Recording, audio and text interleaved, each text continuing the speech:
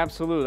I chose a 4.62 layout, so 4-inch pin to PAP, 6-inch mass bias to PAP, and then a 2-inch buffer. And the big reason for that is a lot of times strong asymmetricals have the tendency, if I get the mass bias too far or too close to my VAL, they want to get going a little forward. And this one I'm trying to get it so that it stays a little more round to the pattern, so it takes longer for the PSA to line up, which gives me that kind of a more rounded shape down lane, because I know a lot of times on the left there's a little more friction.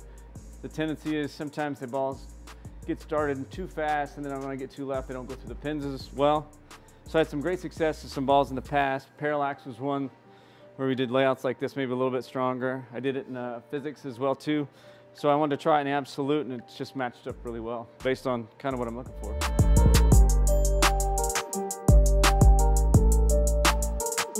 The situation used most in this trying to absolute is more in the medium volume patterns, like we run a little more house patterns. I mean, I don't bowl as much of the tournament patterns and the sport patterns as much anymore, so I like when I do get the transitions when the big ratios are a little bit higher, you know, middle to outside. It's a ball that's going to give me a little bit more control, and the layout lets me give a little bit more control of that. Being a little bit weaker mass bias gives me almost a little bit more of a symmetrical type look. I have an asymmetric, so even if I miss it a little bit at the bottom, the asymmetry still gives me a little forgiveness. But I mean, as you saw in the videos, man, it's a lot of shape, a lot of motion through the pins. Stand around 23, gonna drift around 5 right to around 28, gonna 17 to 10, and hope I get the 8 out.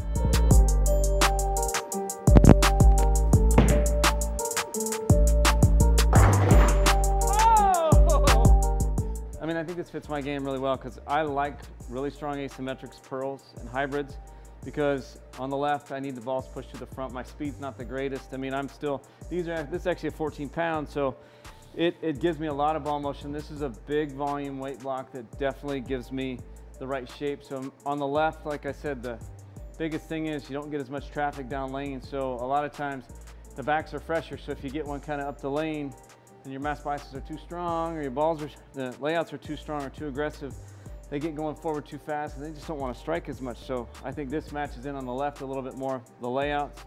And for me, shot shaped ball is perfect. So those lefties out there that want a little forgiveness, both right and left, take a look at an absolute.